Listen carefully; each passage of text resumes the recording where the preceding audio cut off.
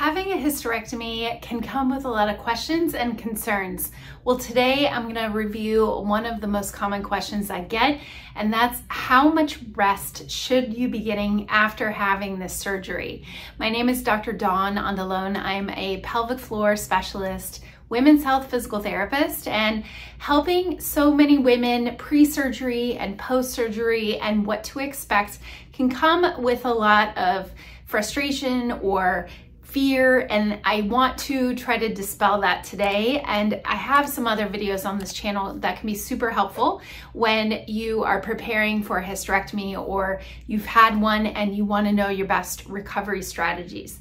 Now, there's different types of surgeries. I'm not going to get into all the details, but whether you had a total hysterectomy, a partial hysterectomy, or you have an abdominal incision or not, these things that I will talk about today can answer some of those questions and also help you decide how much you should be resting versus getting up and moving.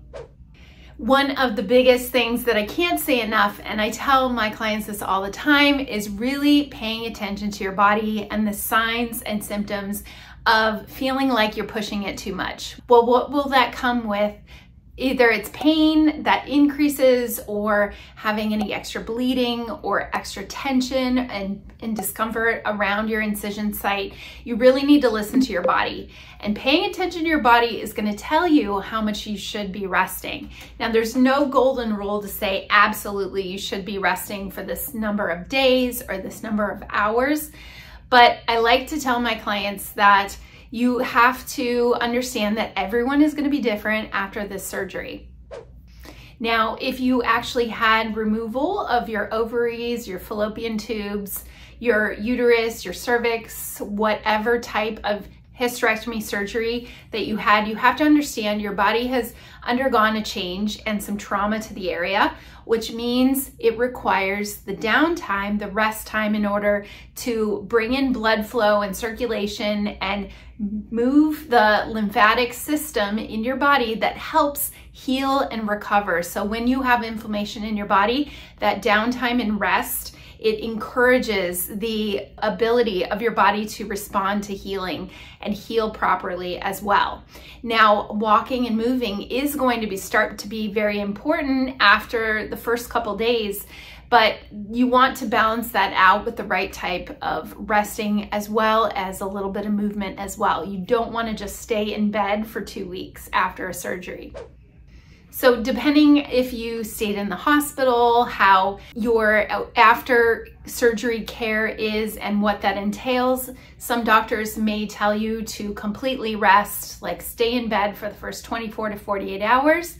Some may say it's okay to get up and down, obviously to go to the bathroom, but not to climb stairs or lift children or do anything that is strenuous, especially during that first 24 to 48 hours, as your body needs to respond to the surgery and work on healing first.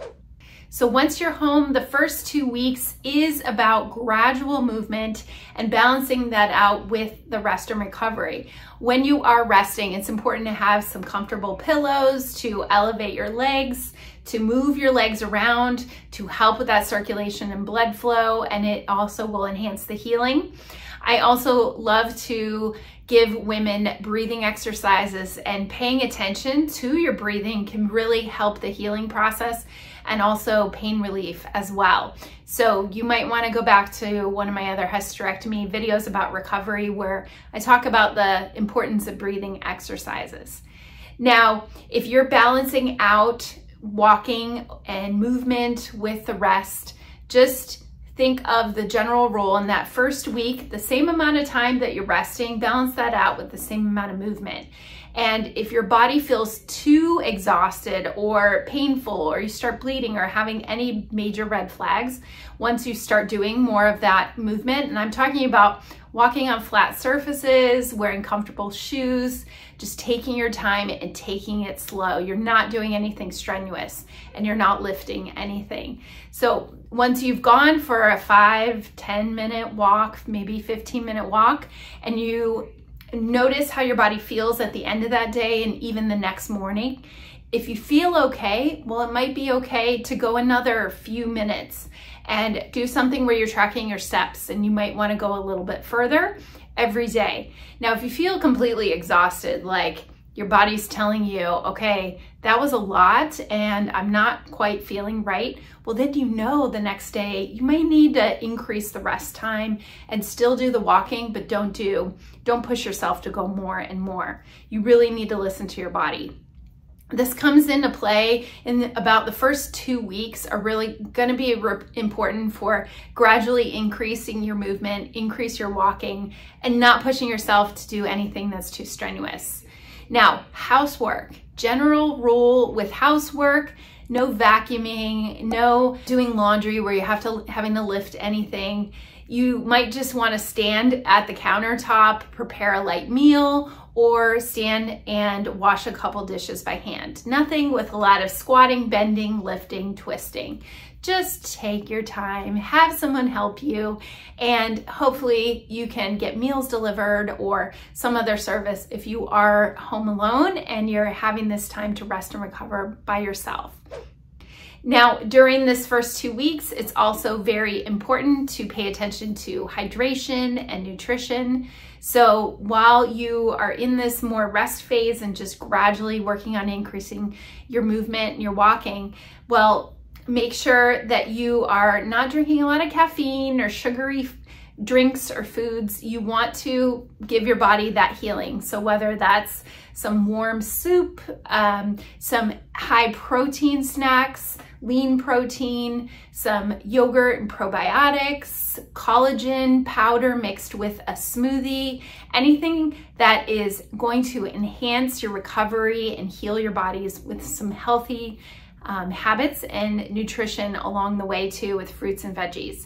It is also a good time to pay attention to your fiber content, because if you are taking any pain medication and constipation is an issue, well, you probably have guidance from your doctor on what to do on that, but what you're consuming and eating in your body has a lot to do with how your bowels will start to become more regular as well.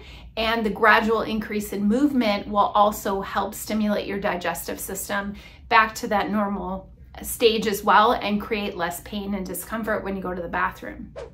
Okay, after about 2 weeks, we go between 2 and 4 weeks. Here's where a little more movement. Between 2 and 6 weeks, this can very much fluctuate from person to person. Some people feel like they're ready to start a little more movement, a little more activity, and are looking for stretches to do, or some gentle core and pelvic floor strengthening exercises. I have a great program for that can talk you through the basics and what to watch out for. And once you get cleared by your doctor at that post-op appointment for more movement, you still don't want to go heavy back at the gym or do anything where you're lifting more than 10 pounds. But if you had a movement sequence and something that's guiding you through some spinal stretches and hip stretches, and then also working on your core muscles and your pelvic floor and keeping your back and your pelvis and all of that supported with those muscles, that's the type of exercises that I guide you on through my online program, which I'll put a link in the description below. That can be very helpful. But if you already did start some walking, you can start increasing this a little more gradually. You may notice you'll have those days where you still have to rest more, and that is totally okay. If you're having still bleeding or any uncomfortable symptoms, best to make sure you check in with your doctor if you haven't already, and just make sure that they're keeping you in check on what's normal and what's not normal and what to watch out for. Now, as you gradually increase, maybe you're doing some stretching and some core strengthening exercises, but you're not going back to a heavy fitness class or even a Pilates class or anything like that yet that's really in a group setting. You're going to want to work on individual type of therapeutic exercises and nothing strenuous as well at that point. Now, once you hit about 6 to 8 weeks and you are feeling pretty good, your energy level is coming back, and you've done really well with your hydration and nutrition, you may feel like now it's time to push yourself a little bit more.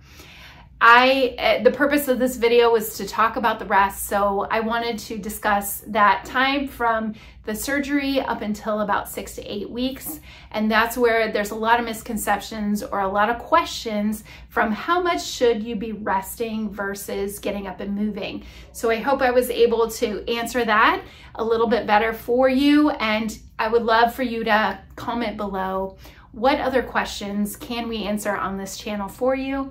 It's important to listen to your body and check in with your surgeon if you're noticing anything that seems abnormal to you. I get a lot of comments and a lot of questions under these videos, and many times I comment back telling women to make sure that their surgeon is aware of these things. So I can't answer them over YouTube, I'm sorry. But I am here to guide you and tell you what I have found with success with the clients that I have seen after a hysterectomy as a physical therapist.